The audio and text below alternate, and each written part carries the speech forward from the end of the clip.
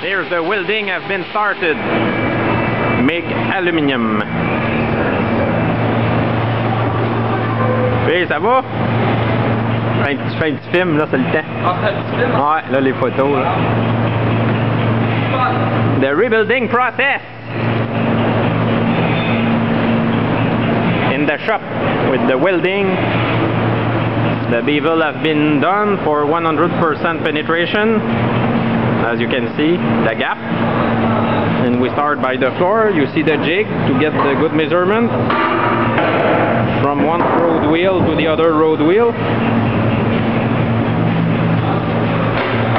The bevel all along the floor, up to the bottom, behind the jig. You see a pair of feet, the welder guy. That will be the M113A2 project rewelding in Saint-Jérôme, Quebec, Canada. All around by the inside. Remove one big damaged plate. You see the fire for preheating the aluminum because of the thickness before welding. We have to bring the raise the temperature to make a good welding.